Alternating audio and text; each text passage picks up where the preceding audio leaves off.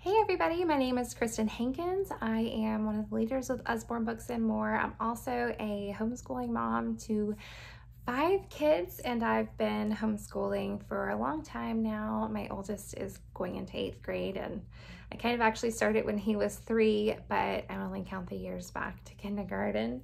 So anyways, I want to share with you some of my favorite books for homeschooling. I have worked really hard to narrow down my choices. In fact, I'm sure as you're browsing, you're going to notice that a lot of our books are going out of stock so fast. And that's because they are phenomenal and they are excellent educational resources. So they've been in high demand, and that's amazing. It's actually going to help you with your selections tonight. Instead of having 20 space books to choose from, you have already had your list narrowed down a little bit for you.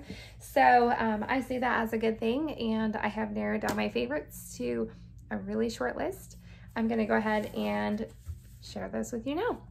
The books that I'm sharing with you as my favorites are books that will work for any age pretty much. I'm going to start with science. The first one here is Getting Started with Science. This is one of our newest books, and since we in my house have been off of school, we haven't dug into it that much yet, but I can already tell that it's going to be a really fun resource. Now, my kids range from 1 to almost 13. That's right, I'm going to have a teenager this year. And I find that I can buy books that kind of are geared towards the younger crowd, because my oldest can always dig deeper. If it's a book that has internet links, then he can use those to learn even more about the topic. We can get books from the library so that he can continue learning more and more.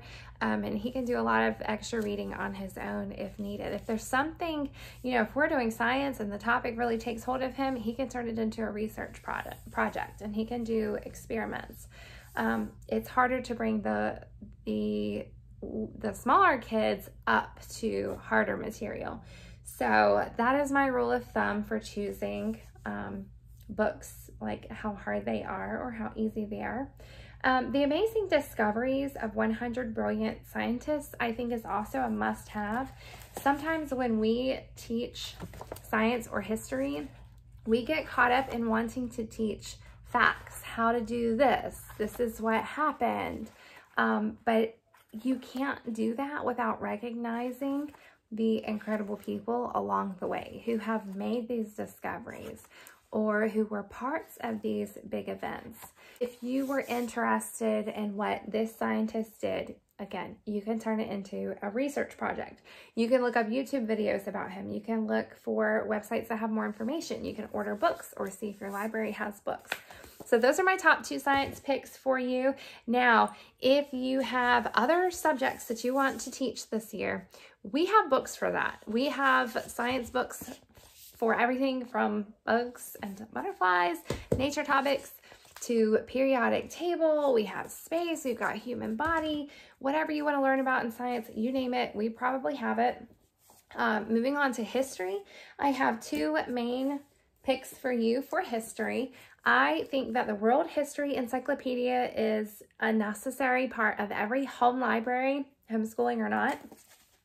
Now, this is the smaller version, and it is sold out right now, but the good news is that our mammoth one, the hardcover, really super nice, not gonna wear down very well with use. I've had this book for 7 years, okay, and that's the only flaw. So the paperback books do hold up very well, but that larger one for $39.99 is the one that's in stock right now.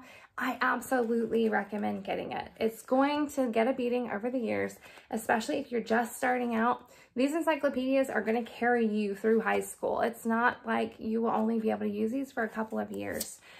You can pick a time period for your school year that you want to study, and you can just spend, a week. We generally would spend a week on just 1 or 2 pages, depending on the topic.